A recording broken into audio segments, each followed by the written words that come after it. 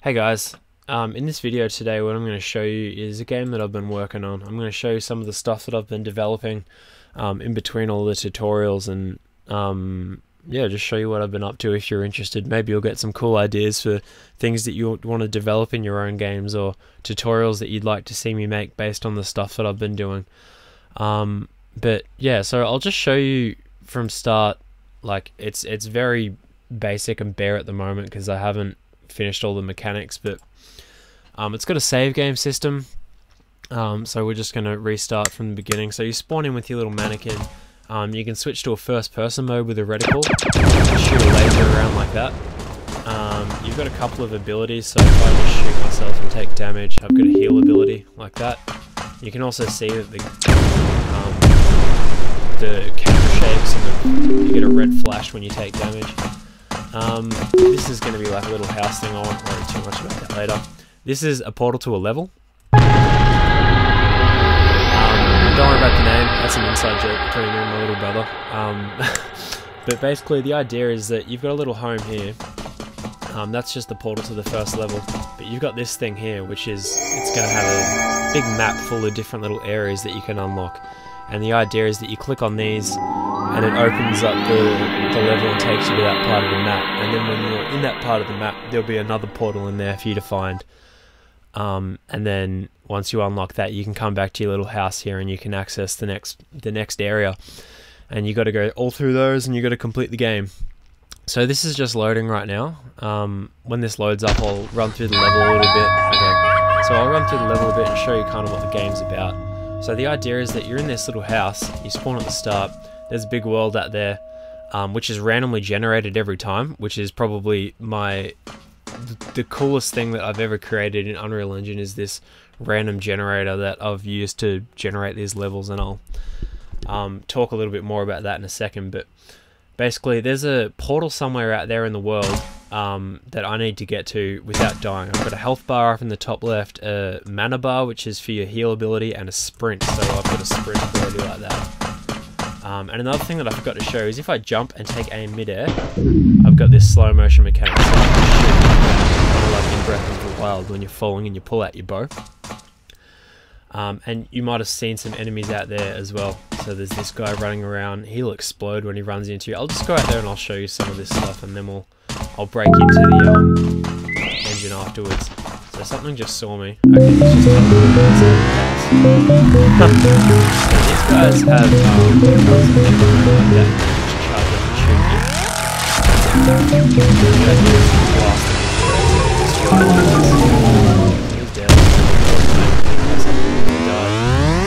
Now I'll show you that slow motion mechanic. If I jump, slowly blast him, and now he's dead.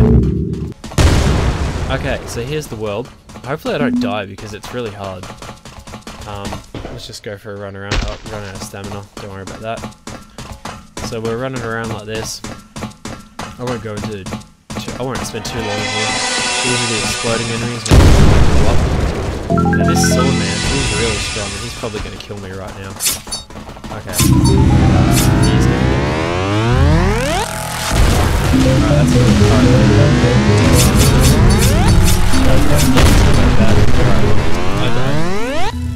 Okay, so that's it. So that's the basic game. Now let's break into the engine because I know that's probably what you want to see.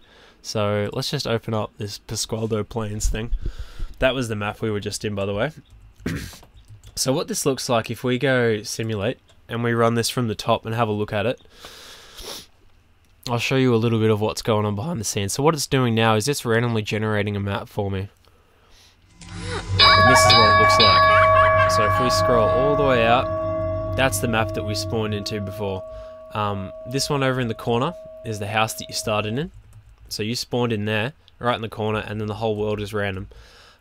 This here, that's the exit. That's the exit tile in there. This door needs a key, and there is a key somewhere spawned in this entire world. That is it right there, I believe. It's only a 2D widget, and it'll face the camera when you're playing, but you can't really see it when you're in the simulation. But so you need to get that key, which could have spawned anywhere in this grey area, by the way. and then when you get that, you go in there, you unlock the next level. So this is what the map looks like from the top.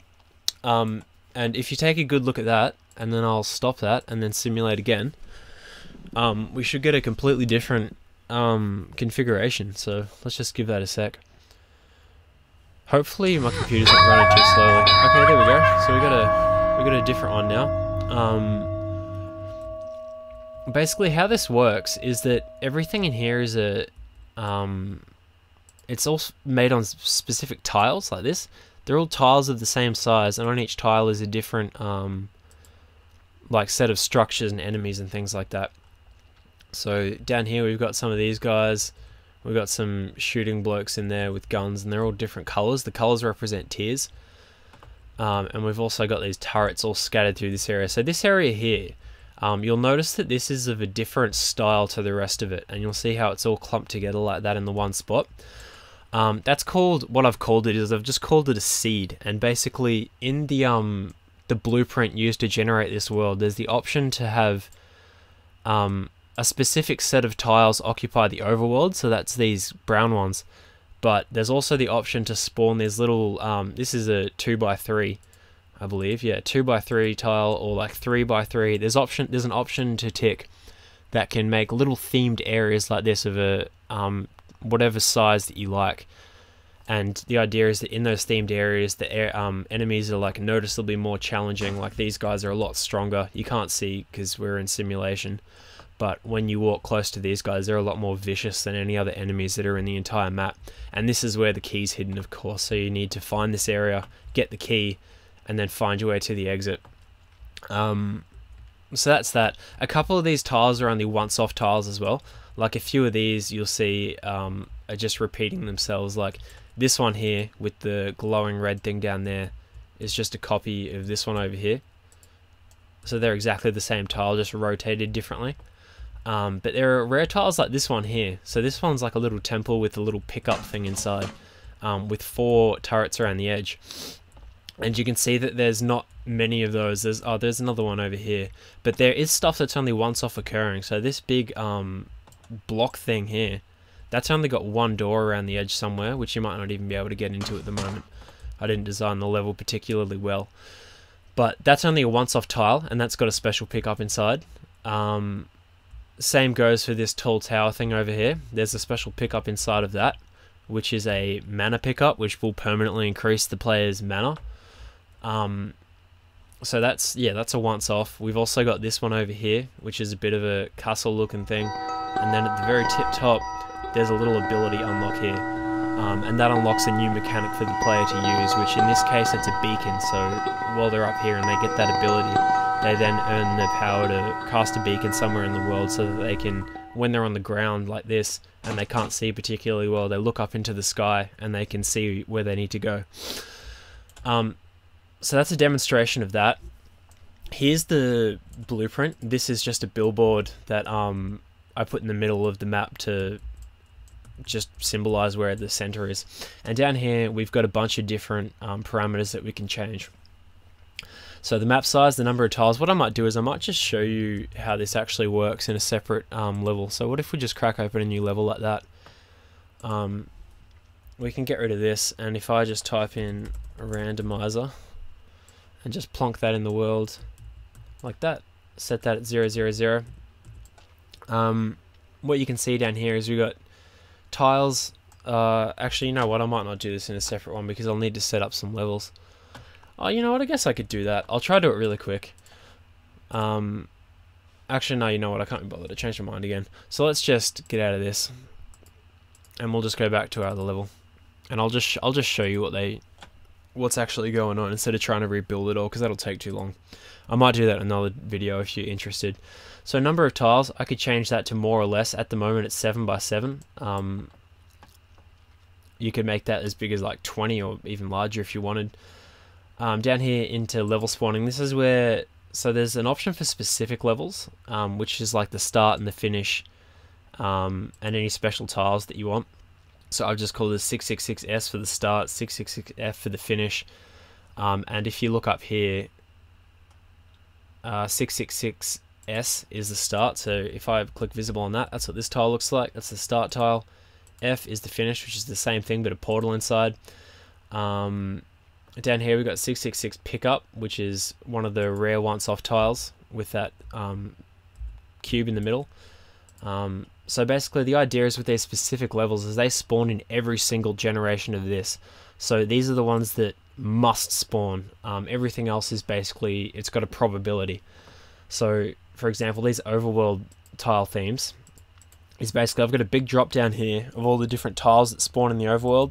So this one is 66601, that's 04, 05, etc, etc. So if I show you what those look like, 01 is just this tile, so it's just like that.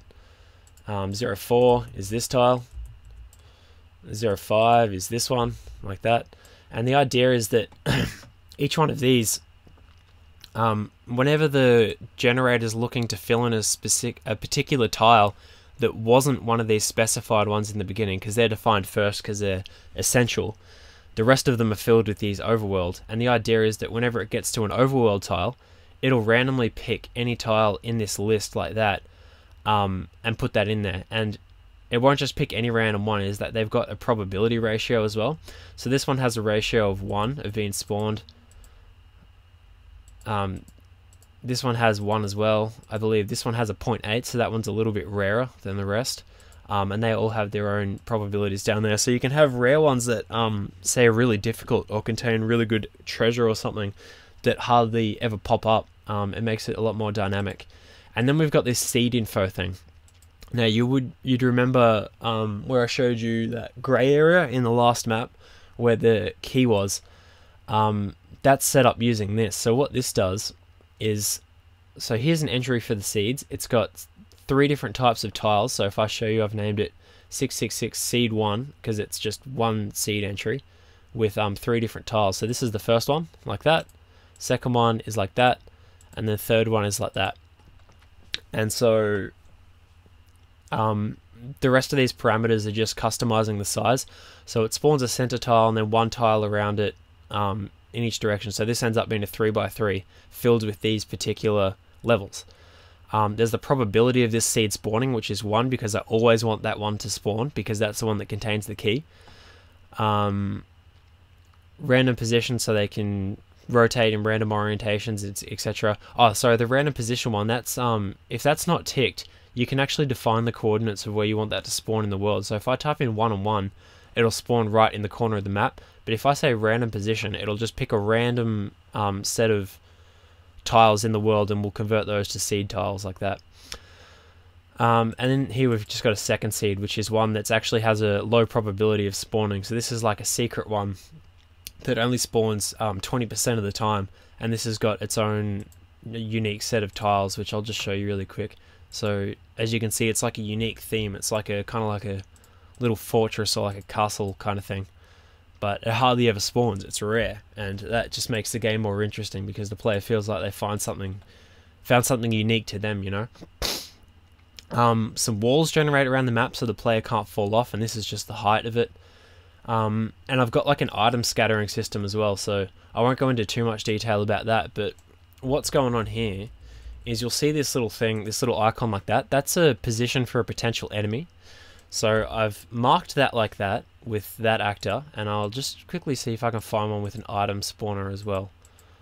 I'm not sure that I have any. Let me just keep having a look. I'll see if I can find one. But basically there are little enemy marker things, but the item spawner basically just looks like that, but it's just got a different icon. And basically I put them in whatever tiles I feel like I want items to potentially spawn in.